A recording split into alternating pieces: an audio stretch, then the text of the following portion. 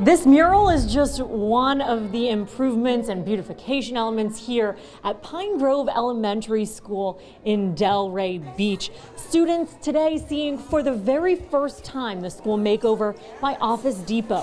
500 people made up of Office Depot employees, their friends, family, and big-hearted volunteers spent their weekend beautifying the school. They painted murals in the playground, planted new plants, resurfaced the floors, and a surprise announcement from Office Depot. The CEO announced they'll be making a $25,000 donation to the Education Foundation of Palm Beach County specifically for this school. Can purchase some things for our kids. Our kids are sometimes come in that have needs, and sometimes we use our money to help them with supplies and uniforms, and I could just think of all kind of wonderful things. Technology, $25,000, we can go a long way.